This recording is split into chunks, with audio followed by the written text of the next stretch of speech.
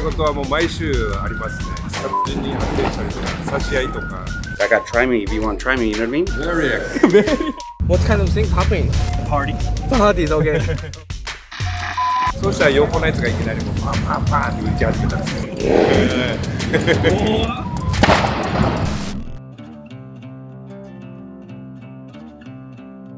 はい、皆さん、What's up? バッパーショータでございます。現在はですね、アメリカで最もお世話になっておるウォールマートの駐車場でございます。皆さん、ウォールマート面白いですよ。ウォールマートによってキャンピングカーとか車中泊受け入れてるとこもあるみたいで、今回もですね、ウォールマートのセキュリティに一泊泊まらしてもうてって聞いたら OK だったんで、泊まらしてもうたんですけど、そんな話はさて置いといて、前回の動画でですね、チカーノの動画を出したんですけど、ここ LA にはですね、メキシコ系アメリカ人ギャングから認められたたった一人の日本人がいるっていうことで、今回はですね、その方を訪れてみたいなと思います。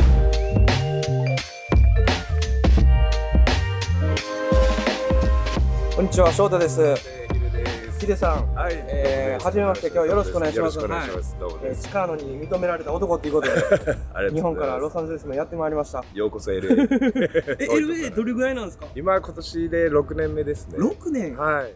で、LA はなんでまだ LA に来ようと思ったんですか？LA はローライダーですね。基本的にこのローライダーが昔から自分好きで、それで本場のねローライダーとでこう交わりたいっていうかね。なるほど。そういうのを見たくて来ましたね。ものすごい車ですが、これがローライダーっていう車なんですか？そうですね。これが自分の今の愛車で、1997年のリンカーンタウンカーっていう車になってます。じゃあ今はなんかそういうのになんか所属されてるんですか？ローライダー。昔所属しとったんですけど、今はもう自分で自分のカークラブ立ち上げて、カークラブあるんですか？はい。今は誰も受け入れてないっていうか、ちょっとそういうのも。あんまりちょっとカメラで喋れないですけど、なるほど。はい、ちょっといろいろあるんで。わかります。なんか前回チカーノの人たちと取材させてもらって、いろんなねなんかやり取りがあったり、なんかこういう罰則って言ったらあれなルールがあるって感じですね。そうですね。ルールが細かいルールがあってですね。あ、そうなんです。じゃあ今日はチカーノから認められた日本人の LA 生活みたいな。そうですね。まず連れてきていただいたのはヒデさんの連れのホーミーの家。ホーミーとは本場 LA ではメキシカンギャングと指すそうです。What's your name? Lalo. Nice to meet you. Brother, what's your name? Again? Flaco. Mucho gusto. Mucho gusto. My name is Shota. Nice to meet you. I'm Memo. Nice to meet you. Nice to meet you. Hi, boss. How are you? LA ではチカーノの友達の方が多いんですか？日本人。もう 95% メキシカンばっかりですね。あ、そうなんですか。じゃあスペイン語も話されるってこと？スペイン語も日常会話。英語も話す。英語もそうですね。どうやって勉強したんですか？もう全部ストリートですね。How did you guys meet each other? The lowrider. Lowrider. Yeah, low riding. So you also have a low riding car? Yeah. Wow. These are real OGs here. Real OG, okay. Wow. So you have so much tattoos. So what does it mean? You have meanings? Yeah. All of them. Yeah. These are girls that I used to mess around with. This is me. I messed around with clowns. Okay. My mom, my dad. Yep. Angels. Nice. Like I love you have a meanings to make a tattoo. You know. Well, you're supposed to. When you put a tattoo, it's supposed to be a meaning of something that you believed in. You know, what you've been through. You know? I put them on, like, I got my son. Okay. Then I got the rosa right here, my wife's name. I got try me if you want to try me, you know what I mean? Like, go ahead, you know, it's up to you if you want to try me. Should I get the art from my neighborhood? It's art, it's a neighborhood. My tattoos are like my hood, you know? LA に住んどるし、LA が大好きなんで LA タトゥーと、こっちはジャパンエンジェルスで、日本とロサンゼルスを掛け合わせた。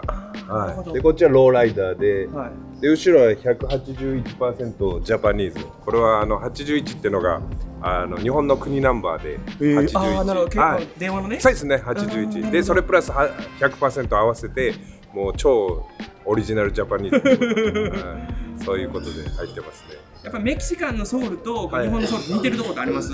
めっちゃありますね。仲間思いやし、やっぱり昔の日本人に近いんじゃないですかね。ああ、なるほど。昭和な。そうですね。なるほど。そういうとこにほんまにこの2人もすごいいつも自分のこと気にかけてくれるし、やっぱそういうのがねすごい嬉しいし、男って感じですよね。つながると深いみたいな。そうですそうですそうです。ほんまにね仲間になるともう一生仲間みたいな。なるほど。そこら辺がすごい気持ちいいですよね。なるほどね。はい、ということで今からなんですけど、ヒデさんと共にクルージングに行きたいなと思います。車に乗せていろんなとこ連れて行ってもらうということで、なんかでも行く前にもですね、なんか他の人に入ってええかとかいう許可取りみたいなをしないといけない感じみたいです。こんな感じでやっぱり許可とか取らなあかんのですか？そうですね。やっぱり横のつながりで、やっぱギャングの人はギャングに確認取って、あ、そうなんやね。地元に行くときは入る前には。はい。そういう時はもう絶対問題ないんで。そういうやっぱりリスペクトみたいな前もってみたいなのがあるんやね。特にこの人らもね、上の人らで、はいはいはい。電話一本で全部してるんで。あ、そうなんね。ボスやね。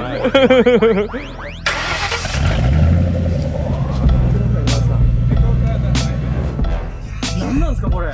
バッテリーこれで車高上がったりするんですか？そうなんですよ。ごっつい量のあれやね。なんていうんですか、バッテリーですね。バッテリーですね。これ警察的には大丈夫なんですか？ああ、もう全然ダメですね。ダメなんですか？見つかったらもうすぐチケット行かれるっす。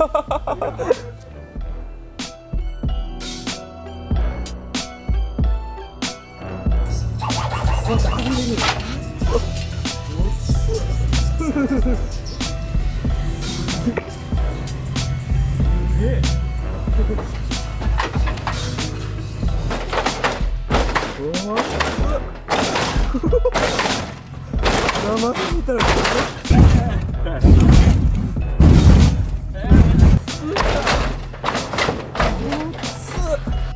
いや皆さんこれ映像では伝わらないですけど、もう地震が地響きするぐらいの勢いですよ。すごいわ。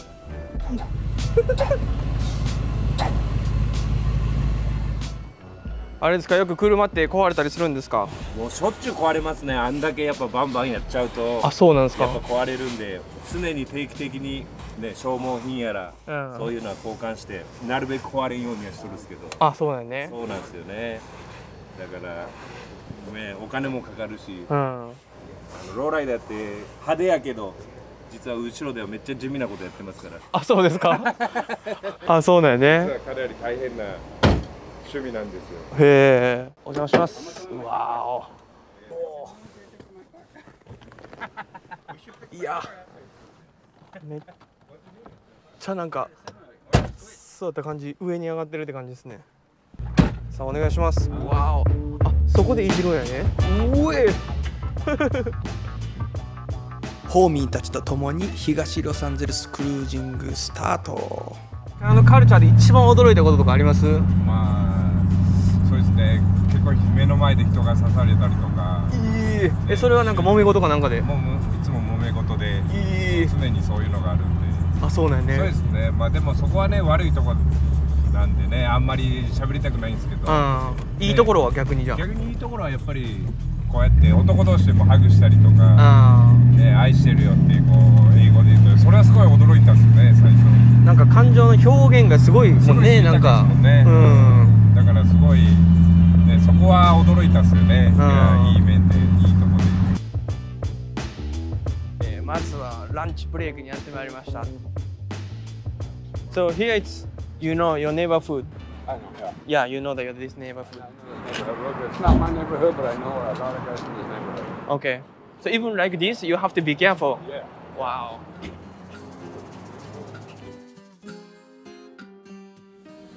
So how do you feel like he come all the way to LA to do the road riding? So. Oh, like Hide? How did I hear about him? I met him through a friend. Okay. And from there we just kicked it up. Okay. We can't get rid of him now. Yeah, we can. He's like he's my carnal, you know what I mean? Yeah. Family. All family. His family. Family. 国籍などは一切関係ない彼らとヒデさんの中にどぶといかけがえのない絆を感じ、これぞメキシカンソウルだとも感じました。Quite difficult to grow up here. Oh yeah. Yeah, it's a lot of like rules and then gang and stuff. It's 7 gangs here, yeah. So always like fighting and stuff. Yeah. When you were young. When you fight, you follow your hands, pull bars, bats. Now it's all about shooting. As I got older, I watched everything. It's not the same anymore. I'm not active. You're active, yeah. No, I'm not. No more gang banging. I don't do that no more. I'm older now. So when you were young, you're active. Very active. Very active. Yeah, very active. I did a lot of stuff.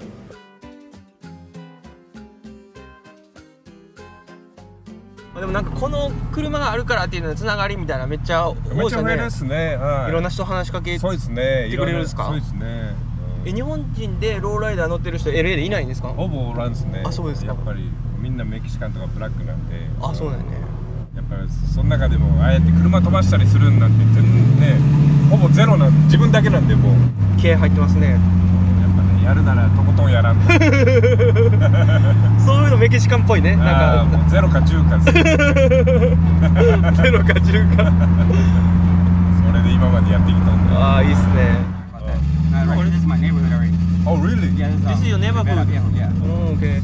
It used to be really bad here, you say? Yeah. Yeah? What kind of things happening? Parties. Parties, okay. Okay, okay. Understand, yes. I got you. はい、続きましてやってまいりましたのはまたヒデ君の友達の家でございます。My name is Shota, nice to meet you. Shota, nice to meet you. ギャングの倉庫みたいな感じですよ。おもりばっかり。全部刑務所の中の写真ですね。あ、そうですか。彼らのメンバー。いい。どうぞ見てください。これが刑務所時代とかの写真みたいです。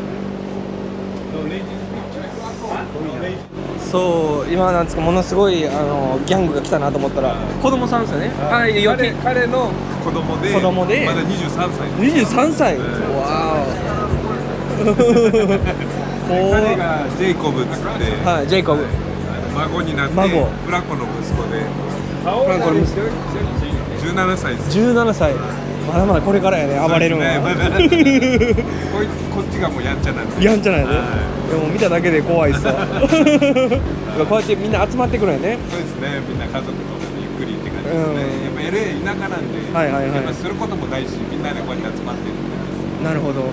でもこれがリアル。そうですね。リアルカリフォルニアのチカーノスタイル。チカーノスタイルね。彼はですね、ここのボスみたいで、こんな感じでね、みんな遊んでるんですけど、いつ喧嘩が起こるかわからないんで、彼は監視してるみたいです。でも彼の言うことはもうみんな聞くっていうことで、あるとリスペクトがあるという感じらしいです。筋トレして遊んでますよ。すごいな。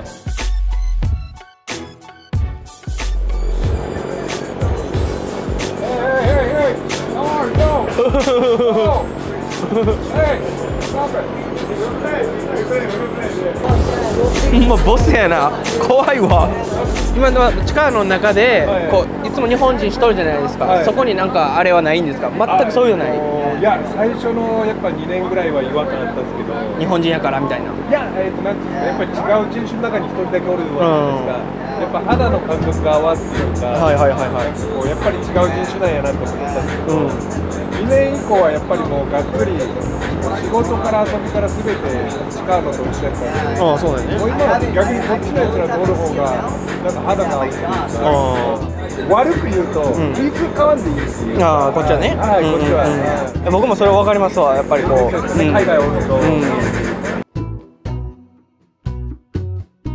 ヒデさんが着てるその服めっちゃかっこいいじゃないですか。日本とメキシコみたいな。そうですね。ここにメキシカンフラッグと日本のフラッグがあって、これ自分のブランドなんですけど。あ、そうなんですか。ロスカミカゼって。僕買っていいですか今？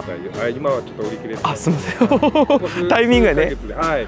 また出ます。めっちゃ人気やね。はい。新しいデザインも出ない。インスタグラムからぜひ連絡ください。もちろんです。概要欄ヒデさんの貼っとくんでよろしくお願いします。ありがとうございます。皆さんよろしくお願いします。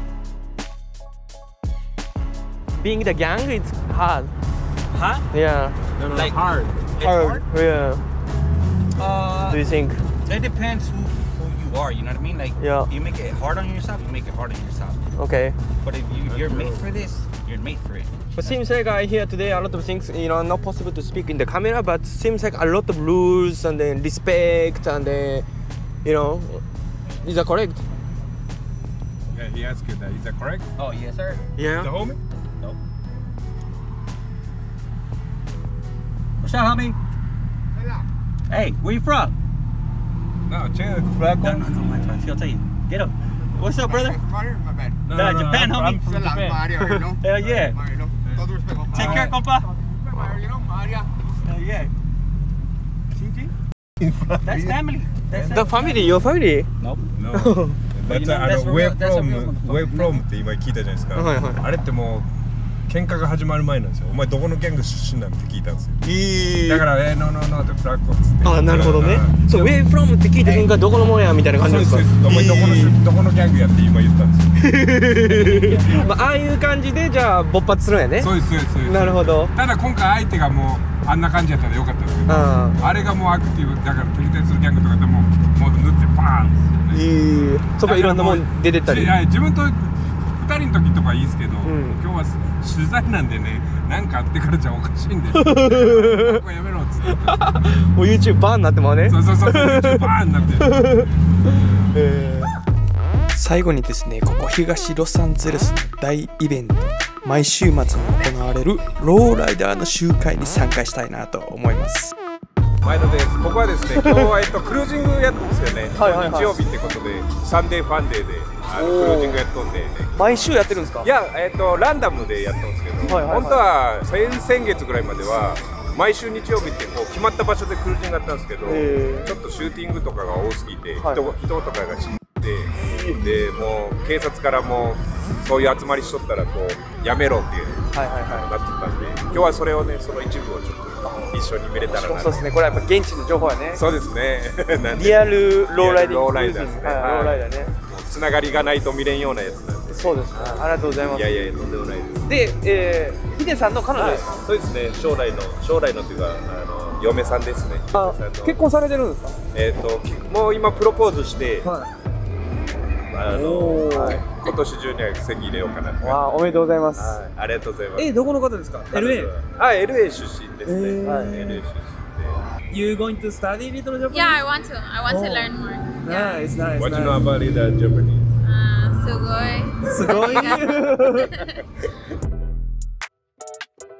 みんな集まってる人はみんなチカーノの人なの。そうですね。基本ここはもうメキシカンの人、チカーノが多いですね。そうです。たまにブラックがちょっと来たりとかで、アジア人はもう絶対見ないですね。そうでした。一人だけ。はい、11人だけ。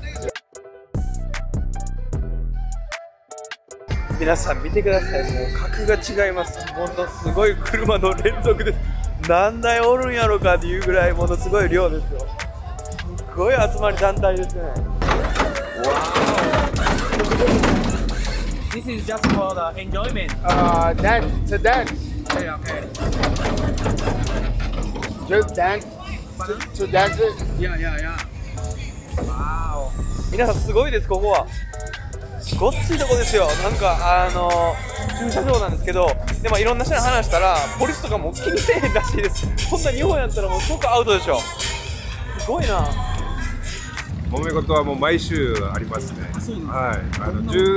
だいたい10時以降はもうやっぱりみんな酒飲んじゃって、みんな気が強いやつらなんでやっぱり結局そこからね殺人に発展したりとか試合とか、そういうのがあって、さっきも最初に言っとった通りこう日曜日のクルージングじゃなくなったりしとって、そこはね悲しいことかなっていう感じですよね。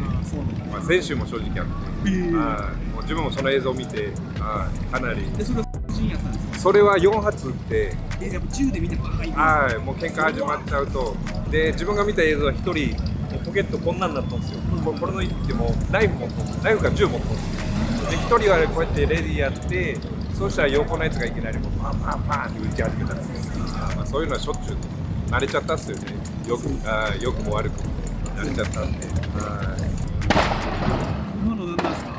これは多分バーンアウトっつって多分スピード系の車です。銃の音って分かるんですか。分かりますね。ああいうのは違うんです。もっと乾いた音するんで。そうなんですね。音が大体パンって連続でなる。